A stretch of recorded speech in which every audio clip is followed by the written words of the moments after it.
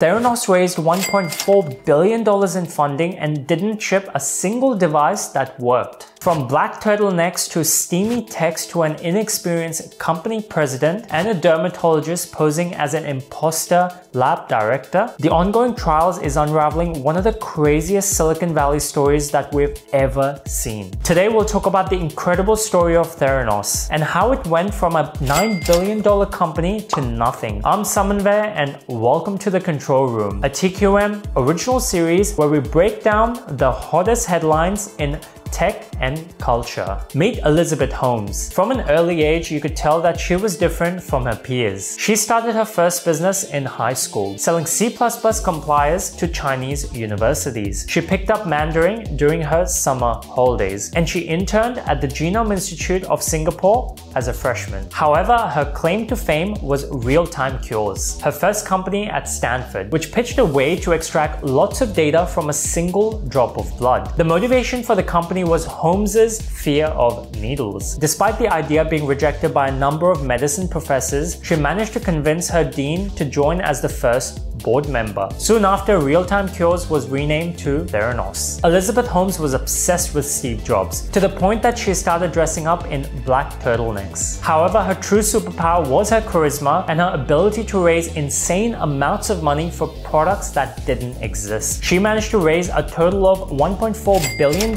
in funding, with the first round being $6 million just after 2 years of founding Theranos. Not to mention, she managed to form the most illustrious board in US corporate history, with the likes of former US Secretary of State Henry Kissinger and James Mattis, a retired 4-star general of the Marine Corps. Holmes' success in raising venture funding, along with her ability to put together a strong board, brought Theranos a great deal of publicity. The icing on the cake was the signing of a $400 million deal with Safeway to transform 969 of their stores to include blood testing facilities. Theranos also managed to secure a $140 million deal with Walgreens to open 40 wellness centers. Following on from these huge contracts, there was no stopping the accolades. I'd like to welcome Elizabeth Holmes. The real treat, the incredible Elizabeth Holmes. By 2014, Holmes was named the youngest self-made billionaire, and she appeared on countless covers of magazines such as Forbes, Fortune, and Inc., which dubbed her as the next Steve Jobs. On the outside, Elizabeth Holmes was changing the world and leading Theranos to greatness. So how did it all come crashing down? In 2005, Theranos hired Ian Gibbons as the first experienced scientist to lead the development of its blood testing devices. During his tenure at Theranos, Ian became quite concerned with the accuracy of these devices. He was getting worried about some shady practices at the company, like the information siloing between departments for the sake of secrecy, which instead reduced work transparency, and the senior management reprimanding staff for questioning the accuracy of these devices. The key whistleblower to raise concerns about Theranos devices was Erica Chung. She was a lab assistant for Theranos for 7 months. She's a key witness in the ongoing Theranos trials. So a clinical laboratory is where you actively process patient samples. And so before I would run a patient sample, I would have a sample where I knew what the concentration was. And in this case, it was 0.2 for TPSA, which is an indicator of whether someone has prostate cancer or is at risk of prostate cancer or not. But when I would run it in the Theranos device, it would come out 8.9. And then I'd run it again, and it'd come out 5.1.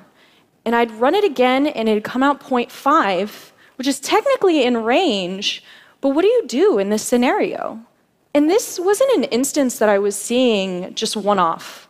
This was happening nearly every day across so many different tests. She testified that at Theranos, she was encouraged to cherry-pick results to give off the impression that the devices were more accurate than what was really true. Tyler Schultz was another Theranos employee that raised concerns about the device results. After he quit, he lodged the first formal complaint about Theranos' lab practices to the New York State Department of Health. And in 2014 and 2015, Erica and Tyler served as primary sources for John Carreyrou, who would ultimately publish a Wall Street Journal article exposing Theranos. In the article, Carreyrou remarks that Theranos' own Edison devices regularly failed quality control checks. During the same year, Walgreens and Safeway suspended and called off their deals. A big loss for Theranos. Walgreens now cutting ties with the embattled blood testing company.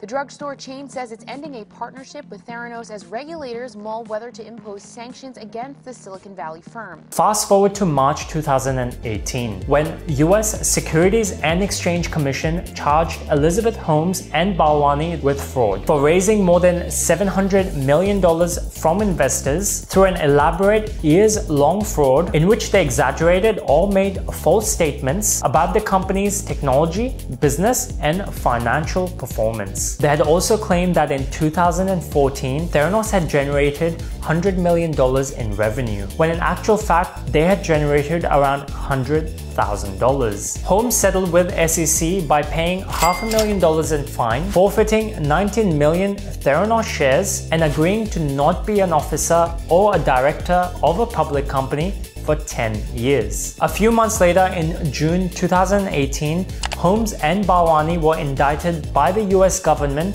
for committing multiple counts of wire fraud. If convicted, they could face up to 20 years in prison. In the same year, Theranos closed after failing to find a buyer. The Theranos trials were originally scheduled for July 2020, but they were pushed back due to the pandemic and the birth of Holmes's first child. The trials finally started in September 2021. These trials have been nothing short of a reality TV show. We've seen a string of steamy and poetic texts between Holmes and Balwani. These messages go against Holmes's plan to accuse Balwani of abuse. A more shocking claim is that 40% of the tests were done using normal vein draw samples, which is completely the opposite of what Theranos stood for. It was also found that Balwani had asked his dermatologist Sunil Dhawan to act as Theranos' lab director. He was hired to replace Adam Rosendorf, who was a board-certified pathologist that spent every day in the lab. In contrast, Dhawan only spent 5 to 10 hours in the lab from November of 2014 to the summer of 2015. Theranos is a cautionary tale for Silicon